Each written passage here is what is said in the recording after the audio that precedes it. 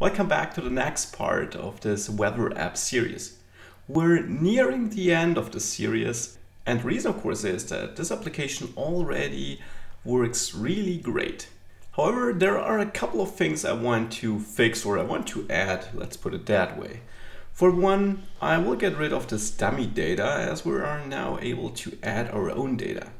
Second, I want to have a sidebar which allows us to store separate profiles containing different cities, which we then can load to, well, change the cities we see here. Because once I got rid of the dummy data here, this will be empty by default and only be filled with the data we add here.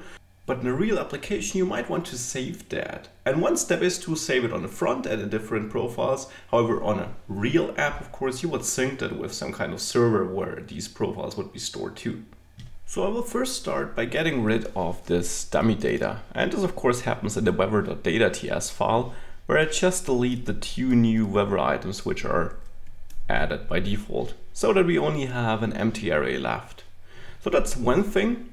And now if we have a look at the application, I can still add Berlin, and this looks good.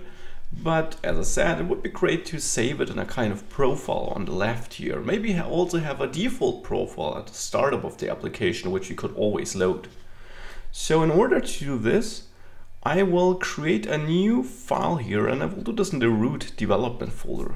I will call this file profile.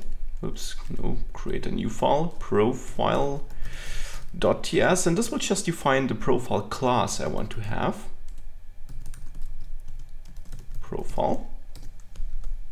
Now I want my profile class to have a name, so each profile should have a name, profile name, which is of course a string, and also each profile should have an array of cities, which will be an array of strings.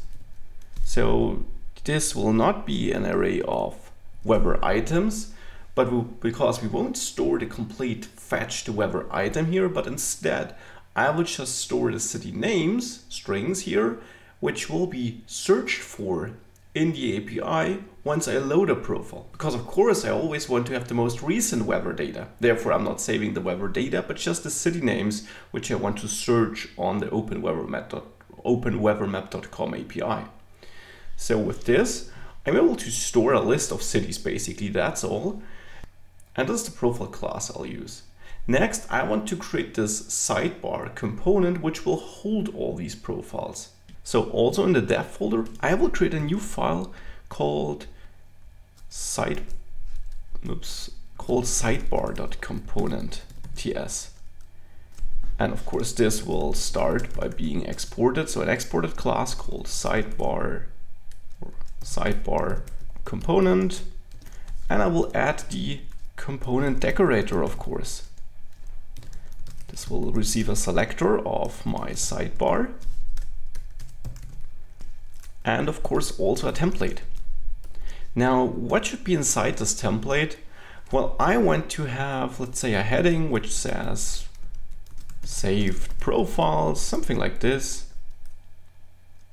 And then I will have a button which allows me to save a new profile. So save list to profile should save the current list of weather items. So of the weather items we will have down here, for example, Berlin, we'll save the current list as a new profile.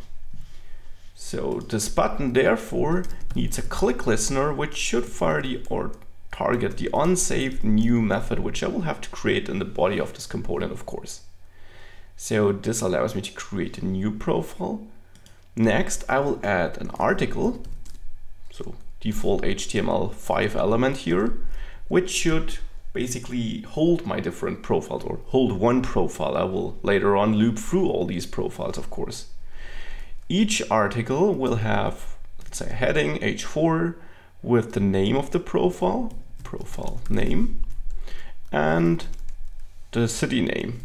City, or the name of all cities, excuse me, it might be multiple cities, so like New York, London. I also want to add a button in, let's say, the top right corner, which allows me to delete a profile. Therefore, I will use just a X, so the X character, And I will give this a class of delete, which I will have to write on my own to give this the styling I want to have.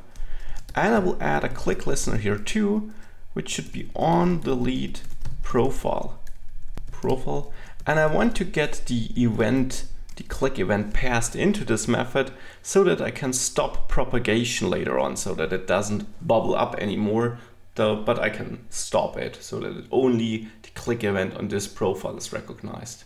So let's have a look at this and let's see how this looks in our view, in our template.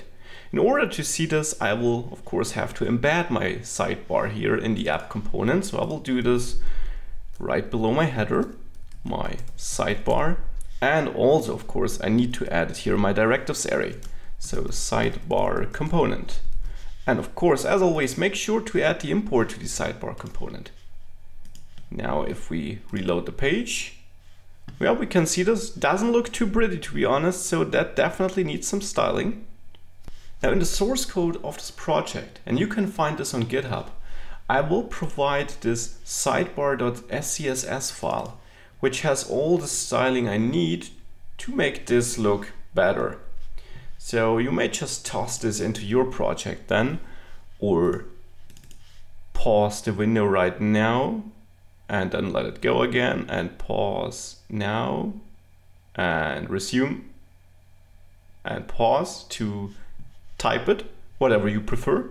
But as I said, you will find it in my GitHub repository. Now, in order to apply these styles to this component though, I will need to add something to this component decorator, the style URLs metadata, which allows me to specify an array of strings referring to paths in my project which holds CSS files. So I only want to specify one string here, and this will be the path to my sidebar.css file.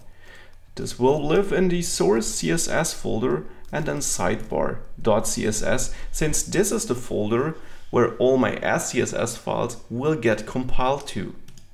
And remember that when accessing style or template URLs in Angular 2, you always have to think from the root folder, the project folder on, and not from the file where you're currently in. So source/CSS refers to this folder, even though this dev folder where sidebar.component lives in has no source folder in it. This has to be seen from the project root on. Very important. Now the styles imported here will only be applied to this component. That's important too. Only this component will receive the styles. And if you have a look in the sidebar.scss file, you see that host selector. And this means the whole body, but only of that component, should receive these styles here. And that is a good way to make sure that you're not overwriting or interfering with some other styling in your application, but instead only apply your styles where you want them to be applied. To go a little bit deeper into that uses view encapsulation, a concept introduced by Angular 2, which kind of, in the default setting at least, resembles the Shadow DOM specification, which is not supported by all browsers. And Shadow DOM would mean that each element in your DOM might have a Shadow DOM, a separate DOM behind it with its own styles and so on. And as I said, this is not supported by all browsers, but Angular 2 emulates this by default such that it, through a clever trick by appending an attribute to your element and then adding this attribute to all the styles, which should only be applied to this element. Side note. So by using this technique, it emulates these component or element specific styles and makes sure that if you style, for example, the h3 element here, only the h3 element in this component that receives the style, and not all h3 elements in your application. If you want to learn more about view encapsulation, you'll find a link in the description below. So with this, if I now reload, this looks much nicer. But to make it look really nice, I will add a class to this article called profile. Now this looks good. So the profile list is in place. In the next video, it's time to fill it with some life.